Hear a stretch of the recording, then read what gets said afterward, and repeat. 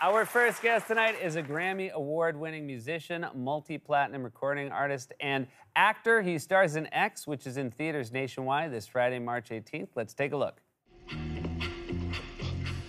Sorry about me, ma'am, but my van broke down on the highway back yonder, and I was hoping I could use y'all's phone to call for help. Oh, my goodness. I'm afraid we don't own a telephone, but my daddy will be home soon, and I'm sure he could give you a lift to town. Would you like to come inside? Much obliged. Please welcome to the show, Kid Cudi, everybody!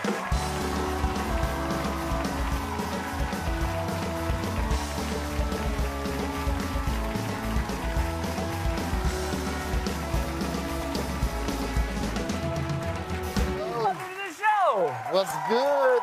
Yeah!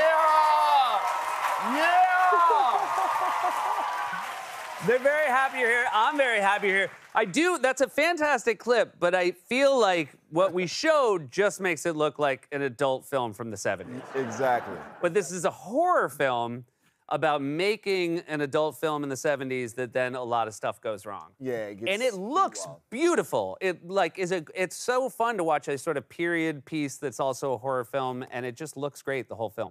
Yeah, Ty is just a genius, and he had a vision, and you know, as soon as I got this email about this project, I jumped at the opportunity, you know? It has a great location for a horror movie, which I think is such a key to it. It's like sort of an old, rundown farm. Obviously, when you're filming a horror movie, it's not as scary as watching it, but as you're making it, do you think, oh, this is gonna freak people out when they see it? Yeah, like every so often you have a project that you're working on and you feel while you're in it that you're making something special. And I really felt that with this movie, you know? And there were some scenes that it wasn't like scary for me, because this is my first horror movie, so I don't know how it is. But I wasn't really scared, but it was this one scene where we were out in the woods, and it was like late at night, it was like 1 in the morning, and I was like, ooh, this is cool. Like, I'm doing like a classic horror movie scene. I'm like in the woods, it's creepy, I'm walking by myself, anything could happen, anything could happen. You know, but it was exciting because, like, I'm a huge horror fan. So, and you started watching them very young. Very young, man. So how old were you when you started watching? I think my first horror movie was 7 years old. Okay. But I had older siblings because, like, they were always playing stuff, and I would be curious to see what they were watching. But I think my first horror movie that I ever watched was Night of the Living Dead, and then Evil Dead, and then Freddy Krueger. Like, they were all around the same time. And were you the kind of kid who then had nightmares, or did you just have the joy of horror? Was it just entertainment?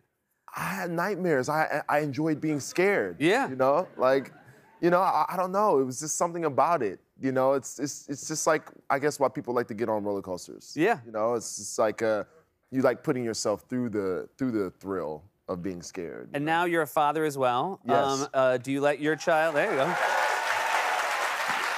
She's old. How old is your daughter? My daughter will be 12 in a couple weeks. All right, and now were you protective of her? No horror movies for her? No. Oh, see, here's the thing, Seth. Okay, I'm very excited about this. When I had my child, I thought about all the things I could mold her to be. You know? Like video games, for example. Okay. I wanted her to be a gamer. Oh, so, interesting. Like, I put like all these Mario Kart decorations in her room, and like strategically, so she would be a gamer. Gotcha. And so I feel like that's not a thing you have to push kids towards. Well, you know, I was just like worried maybe she might not be into it, so I wanted to make sure. Right, lock it in. Yep. Because like I want to play Call of Duty Zombies with someone. You know what I mean? So I had her watching horror movies when she was 8. She was really curious, and I was like, okay, I think you're old enough to watch something, right? So I think It came out at that time. Okay. And they said it. They say it. They say it right on the poster. Great for kids. I know, and there's kids in it. Kids are in it. There's kids in it. So they see. It's important to see yourself in art. Exactly. So like, you know, we watched It, and you know, I'm looking at her like, you know, when Pennywise comes out, I'm just watching the reaction, and she's just like, why they following that clown? Why they following that balloon? They're stupid. They're stupid. And I just love like sitting with her because you see like. She has these commentaries during the movies. Yeah. And she says the realest stuff. Like, it's just like, yeah, I feel you, kid. Well, that's great. As a father, it must be nice to hear her think the kids in it are stupid, right? Yeah. The worst thing is if she's like, well, you gotta follow the clown. You can't blame him. Well, my buddy Ivan was telling me, he was like, well, she's a Chicago kid. She ain't no slouch. You know what I'm saying? Like, so that's cool, man. I know she's not like a chump out here. So you're an Ohioan, and you actually got to go to the Super Bowl. You performed at the after party for the Super Bowl. Yes. And you recently, I guess, got to know Joe Burrow a little bit. Yes. And you know, a very cool operator. The man knows what he's doing. A very young man who's obviously incredibly accomplished already. And you reached out, and how did this work? You asked him for a jersey. Well, before the Chiefs game, I reached out to him and just told him good luck and sent him a song to kind of get him pumped up for the game. And then, like, when this was one of a pre-existing song. You didn't write him a new song. I wrote him a song. I wrote him a love song.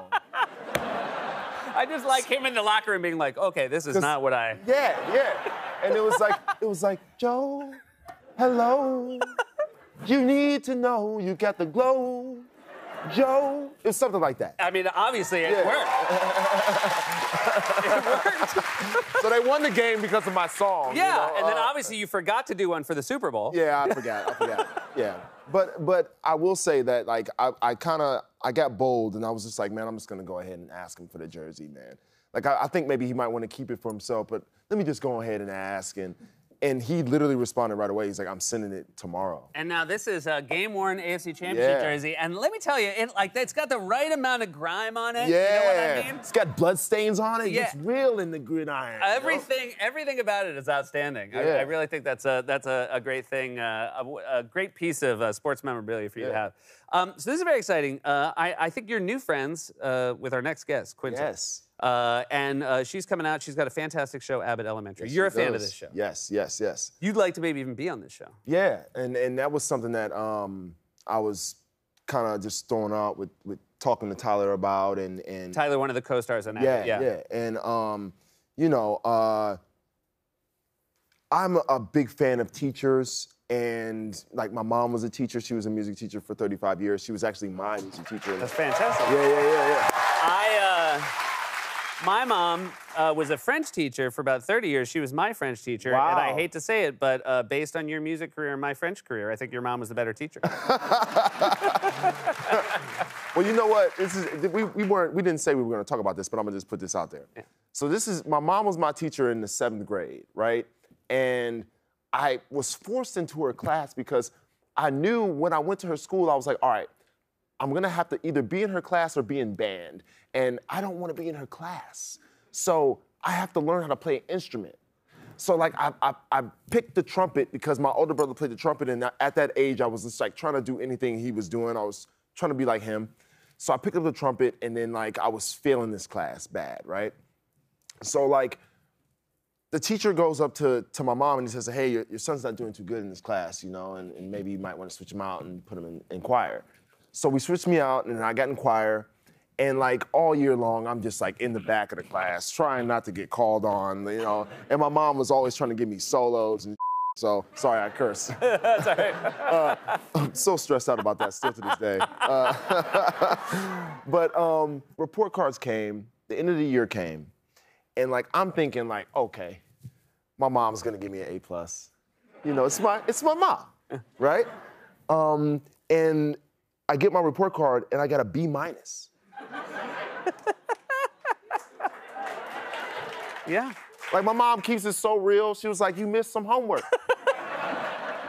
I was like, you keep it so funky. Yeah. Like, I gotta respect it. Well, yeah, absolutely. You set a bar high for your kids. You gotta do it. You gotta do it.